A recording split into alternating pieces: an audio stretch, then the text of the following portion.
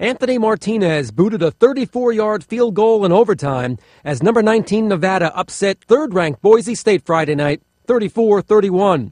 Moments earlier, Boise State kicker Kyle Brotzman missed left on a 29-yard field goal try that would have won the game.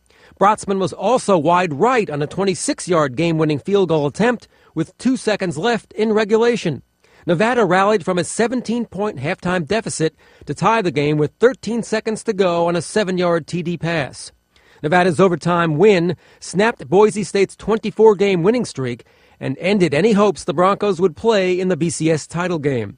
The Wolfpack had lost 10 straight to Boise State before Friday's upset victory. Steve Carmazin, The Associated Press.